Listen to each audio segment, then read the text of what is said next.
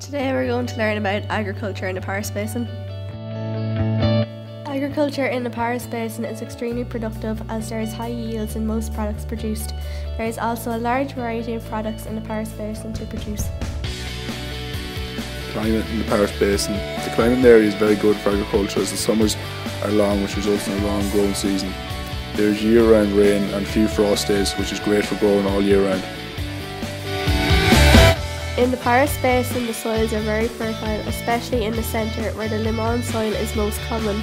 Limon soil is a fertile stoneless soil that is easily worked by machinery and is ideal for the growth of cereals.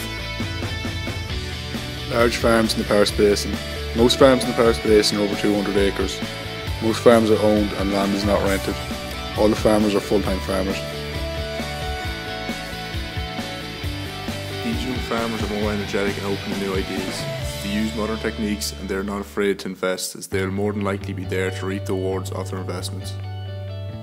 The farmers in the Pais Basin own the best machinery around, the latest and most modern. The farmers are well trained in how to operate all machinery.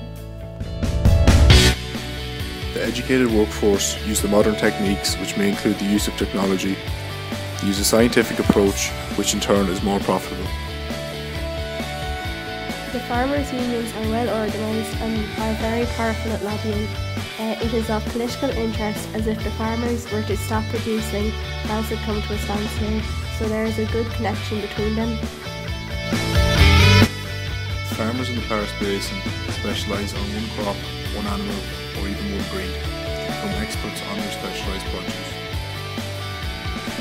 There are many mini factories that work on getting the products from the farm to the fork.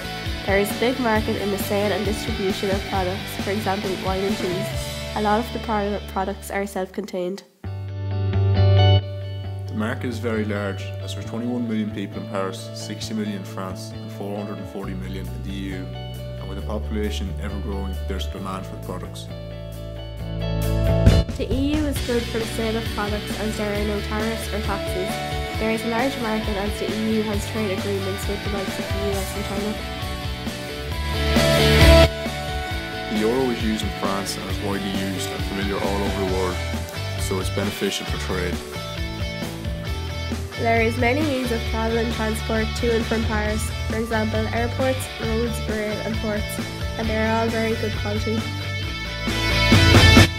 A lot of the labour is cheap, as many Arabs, North Africans and Eastern Europeans come to find work and are willing to work at low wages. As the product is high quality, a high price is warranted. The brands are safe, well known and trusted to produce high quality products. Multinational companies are able to buy a lot of these products in bulk, which makes it cheaper to buy. As a result, there's a huge production. These companies spend a lot of time and money on research and development to improve the product and the sale of it. These companies will run as efficiently as they can be. Ile-de-France is the most productive region in France. Intensive agriculture is done in this area to get the most out of it. There is also a lot of market gardening done in this area as well. Grapes are famously grown in France for making champagne and sparkling wine. In this area there is a lot of cereal production. Grains, wheat and barley are produced in this region all year round. Normandy is famous for its dairy. The milk produced by the cows is of top quality and very high in calcium. The dairy is used to make very popular cheeses like Brie and Camembert. This region is also famous for its apples and horses.